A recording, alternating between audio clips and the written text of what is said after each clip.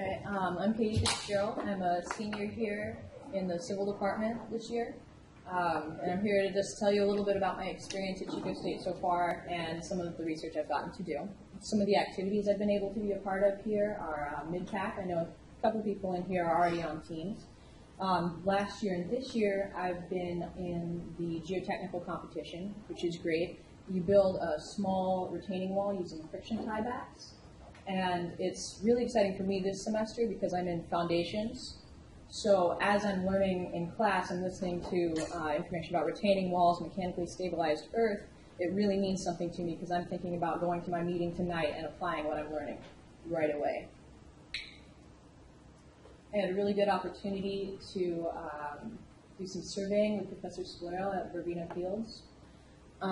They did a floodplain. They moved earth, created themselves a floodplain. I came in at the end of the project, and they wanted an as-built topographic map.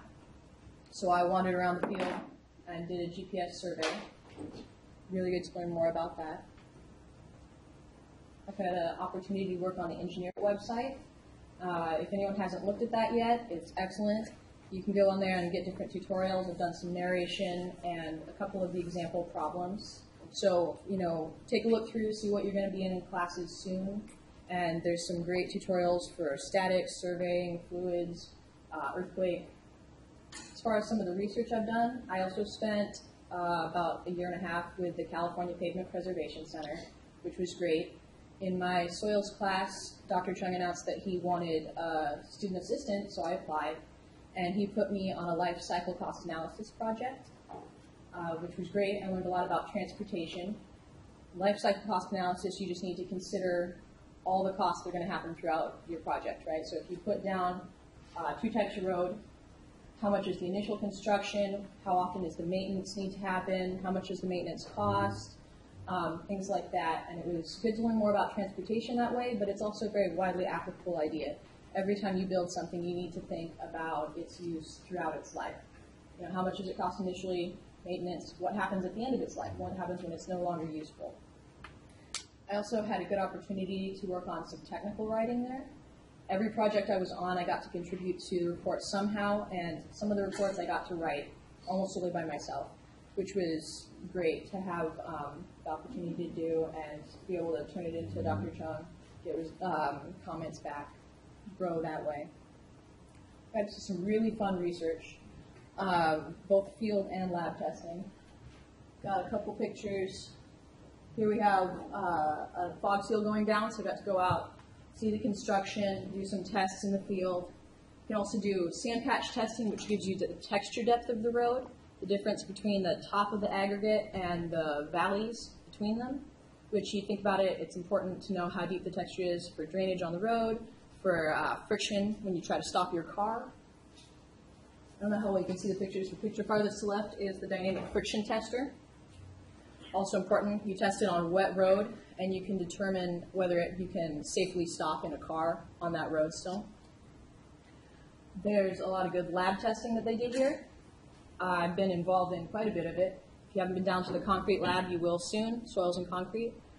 There's a new machine in there, the dynamic sheariometer, very exciting. You can test the viscoelastic properties of things. So we've been testing like the viscosity of asphalt binder, things like that. I also have a picture of a softening point test just for asphalt binder. Right now I've been able to start working on a project with Dr. Hazelton, collapse loading reinforced concrete and high performance fiber reinforced concrete frame components. And these are columns. And this is to improve structural modeling. So you see the picture here, we have a giant, it's a full-size column. If you look, you can see people on the crane here and right there.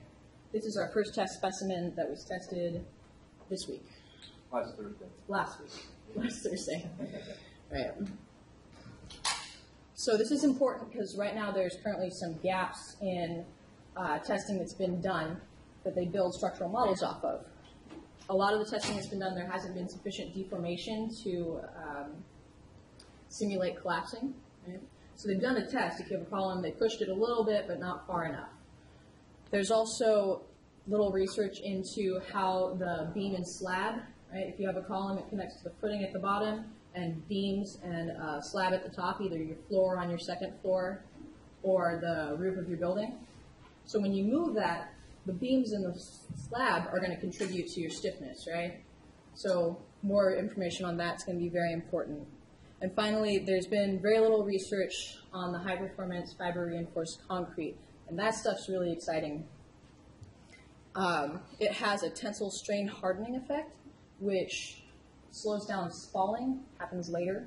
And spalling, you can see, I hope you can see in this picture, is when the concrete outside of your rebar breaks away, and then you have nothing to confine your rebar anymore, so you could get rebar buckling. And there's a really extreme picture right there. You've obviously lost strength, right?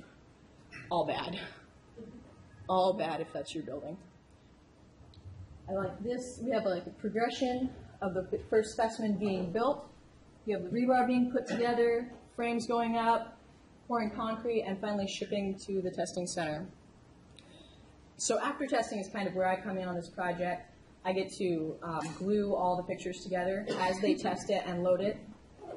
There will be 3 different cameras on the column taking pictures at regular intervals. So I'm going to paste all those together, and then it'll be ready for review.